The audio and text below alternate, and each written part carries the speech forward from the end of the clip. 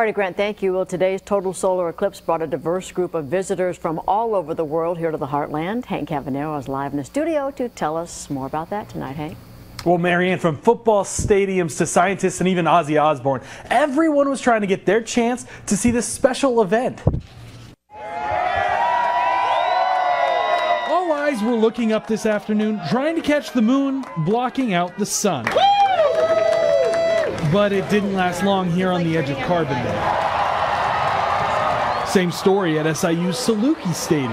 This is a nice family thing to do. So yeah, we're just super excited to be here and to experience it with this huge crowd of people. I thought it was really cool because it's not going to happen again for a while. But for one, he was catching his 10th solar eclipse. The amount of hope that people had, the cheering for it as it was happening, it was just spectacular. Move your head around. And on the Missouri side, see how it's a bigger telescope? An educational experience in Houck Stadium for hundreds of school children. I know. I think it was a neat event for all the kids to come out and see today. I thought it was awesome. When it was Totality, I was just amazed. It even brought in world-renowned scientists to the Heartland. And it's perhaps the greatest event that the human race has seen communally on the internet and television. Wow. The most widely viewed event.